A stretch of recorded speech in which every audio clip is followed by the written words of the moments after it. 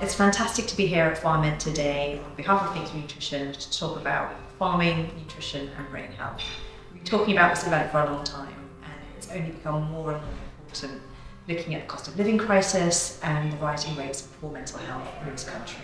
So anything that we can do to raise awareness and to bring together such great voices for such good conversation is really important.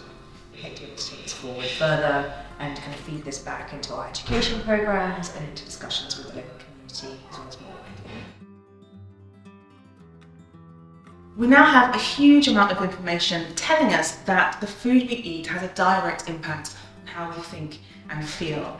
That's established. What we need now is to get that information out to the public. And so events like this are perfect, bringing the public into local community spaces so they can hear the information and see how it works and fits into their communities and their lives. I really hope that everybody who comes today takes something away and is able to implement it into their lives straight away.